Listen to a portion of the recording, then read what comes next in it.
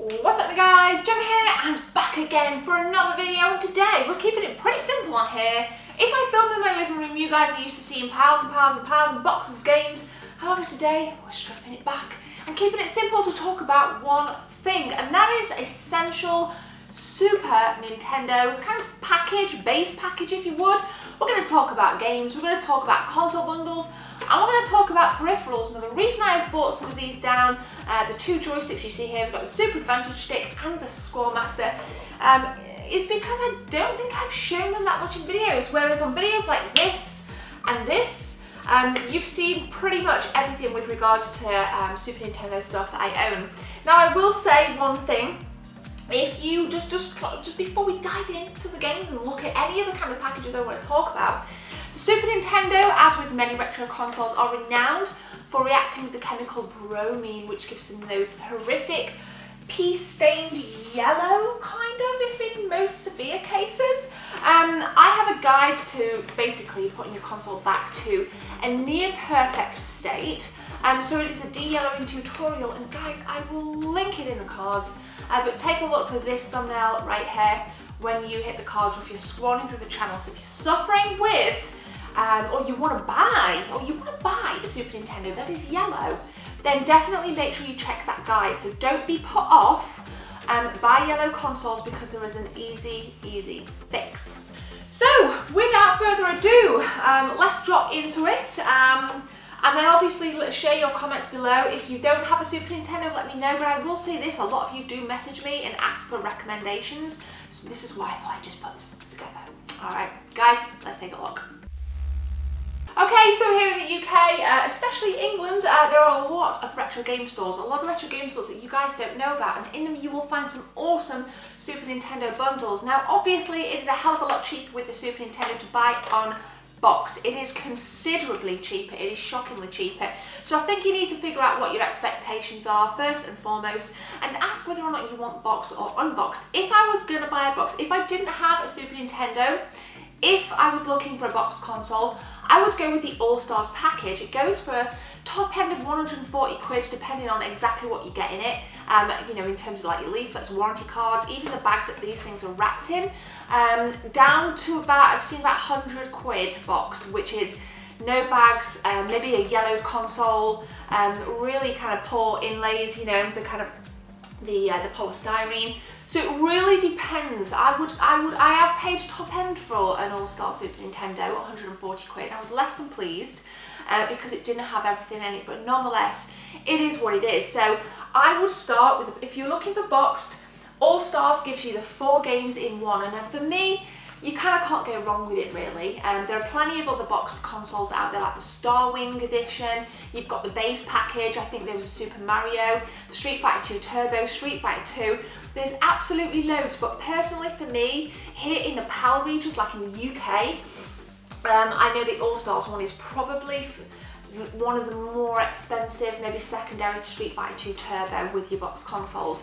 Now, markedly so, an unboxed console, if you were to buy an unboxed console with a couple of controllers, no games, you're probably looking, I would say, in the region of 45 to 55 quid, 55 top end at push really, because you can buy quite a few Super Nintendos from sites if you didn't want to go to shops.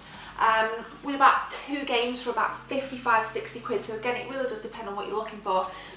In a retro game shop, which I do like to support, I would happily pay £60 for a Super Nintendo console with 1 game and 2 controllers, because again, you're kind of perpetuating local business, and it's good for the shop as well. So in terms of kind of essential games, I think I've mentioned there with All-Stars, that is an absolute must. I think something like Super Mario World, anything with your kind of your basic, say basic, your prime brands, Zeldas and Mario with the SNES, I think you can't go wrong. Link to the Past is an absolute obvious one, but obviously it does cost a fair bit. So I think again, when you're buying Super Nintendo stuff, and there's plenty of buying guides out there, but they seem to kind of jump light years ahead and, you know, talk about peripherals that people don't really have access to. You know, the thing with this, something like this, is it's basic. you know, you have access to go and buy an All-Stars package. There'll be plenty of these floating around online. You know, nobody wants a Super Scope. No, you can't even play them unless you've got a CRT TV. So that's why I'm not talking about extended peripherals. I think 2 controllers and an unboxed console with maybe 2 or 3 games is ideal for your starter package. Obviously, in terms of cables, you can buy the AV cables, which will upscale your picture, which quite significantly upscales actually on flat screens. I don't use CRT TVs, I use flat screens, but otherwise you can just have the regular cables that came with them, which were used back in the day, which were quite ample at the time. So games then, I've mentioned the Marios, the All-Stars, Super Mario World, Super Mario Kart. You know, Link to the Past is an absolute obvious one, but I think Starwing for me holds true. Anything within the Street Fighter 2 family, Turbo is my absolute favourite. Over anything on like the Sega Mega Drive, I think Street Fighter 2 on the SNES was definitely at its peak compared to on the Sega Mega Drive. Colour palette, frame rate seems to be a lot more stable. I found like the moves a little bit easy to use, because I think for me the Super Nintendo controller is a little bit more fluid compared to the Mega Drive controller, so you know, feel like your fighters and stuff. I think the SNES controller is definitely where it's at. Now, I have brought these down, like I said. I don't think these are essentials in the slightest. You'll see plenty of stuff on B-roll, but I think, you know, if you're one of those collectors that feels you want to branch out a little bit, so stretching beyond the console, the 2 controllers and some games, definitely consider something like the Scoremaster. We've also got the Super Advantage stick here as well. Now, for me personally, I prefer the look of the Scoremaster. I prefer the shape. I find this area here really easy just to rest your hand on. You know, if you're playing like Street Fighter or your Mortal Kombats, there's more surface area here to rest your hand on, so it's actually a lot more comfortable.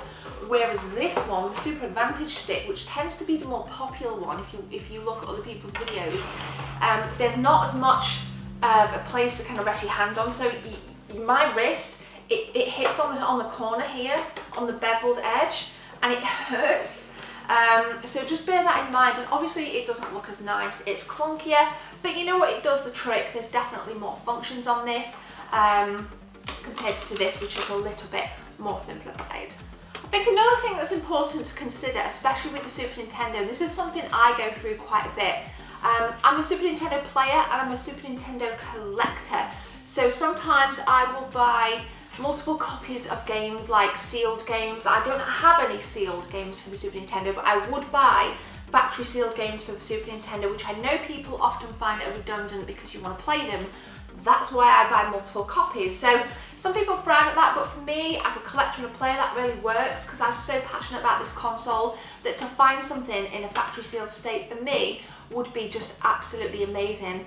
A huge rush. I love seeing that stuff. My dream item would be a Link to the Past sealed, factory sealed version. I would actually shed a tear if I could get a hold of one of those things. But yeah, I know there's loads floating around on eBay before everybody comments below. But yeah, I think again, just kind of coming back to these, not essentials, but nice. Now I'll tell you what I paid. I have a box, this is obviously my unboxed Advantage stick. I have a boxed one as well. I think I got a real deal, like way back. I got some games and the boxed version of this for 30 quid. A boxed Super Advantage stick will cost you a pretty penny. So if you're looking for your joysticks, don't bother with boxes. It's just don't even bother. Even as a collector, don't even bother. But I wanted 2 of these, so I bought this. I think I paid 20 quid for this.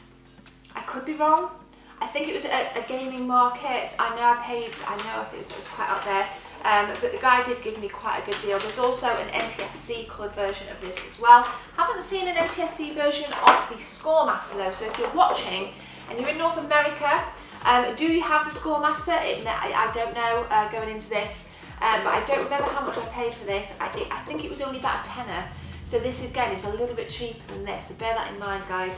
So in terms of third-party controllers then, I'm not a fan. If it was me going into it wanting to buy a Super Nintendo bundle for the first time, I would probably be very put off by third-party controllers. I've never really had much luck with them. You may have a very different opinion. They look great, don't get me wrong, and again, they have some awesome features that the joysticks have. Slow motion, turbo, slow motion 2, turbo 2, you know, different kind of levels, different speeds.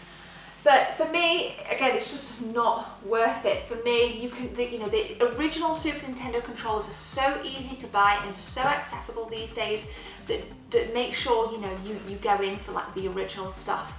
Again, the de-yellowing tutorial will also work on the controllers as it will with this console itself.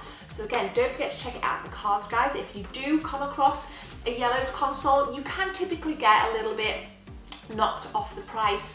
If you're buying it from like a selling site, I wouldn't haggle too much with shops because it is what it is. They have to make money too.